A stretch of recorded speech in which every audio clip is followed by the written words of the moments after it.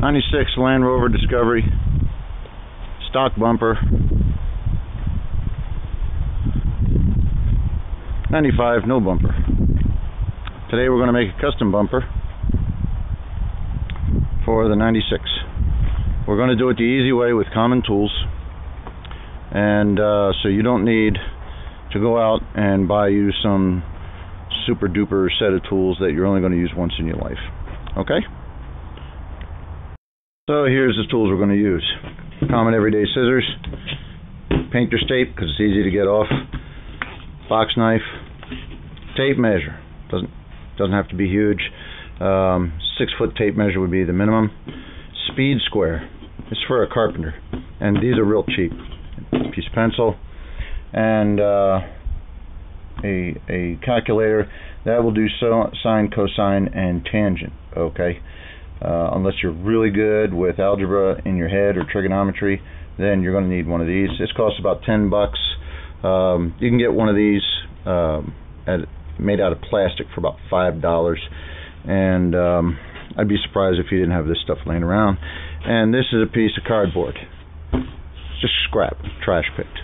And this is a piece of fiberboard that I'm going to use for its straight edge. Okay, you want a straight edge of at least 4 feet. That's 4 feet.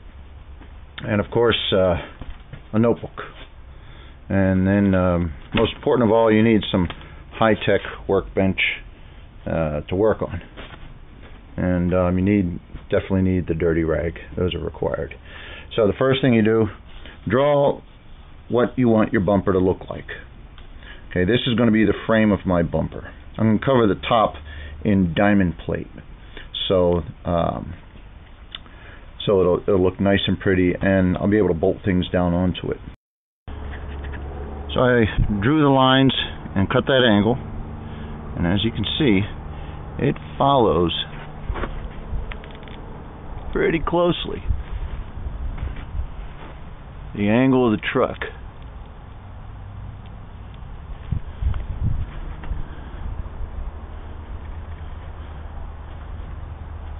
I've kept this a straight cut for the centerpiece. That way it makes it easy.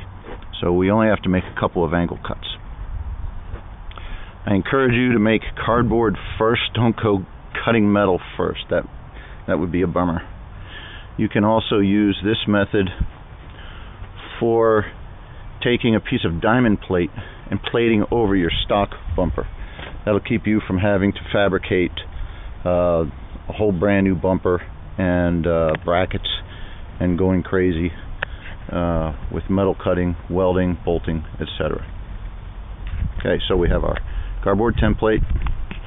Works pretty easily. Works pretty nicely, pardon me.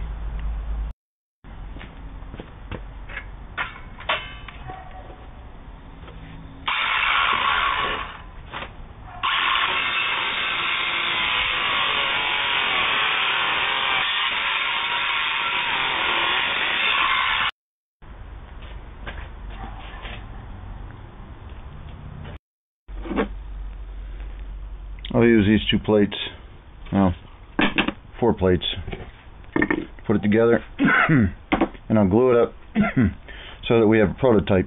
I'll let it dry overnight before I try and put it up against the Rover.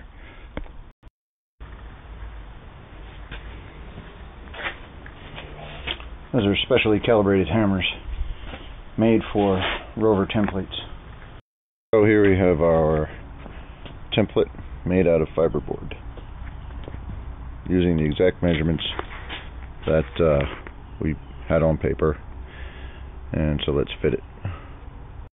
Now if you don't own a 10-inch saw and all you've got is a circular saw, you can always purchase yourself a smaller metal cutting blade